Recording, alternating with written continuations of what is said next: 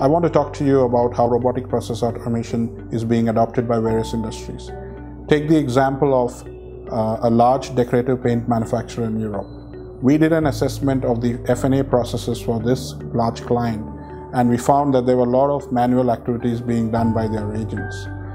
If you look at the journal entry posting as an example, there were around 48,000 transactions per annum being done by 14 FTEs. We applied robotic process automation, the AssitEdge Robotic Process Automation, and we were able to reduce that number down to 2 FTEs, with most of the transactions being done by the robots themselves. This is the kind of savings that you can receive through robotic process automation.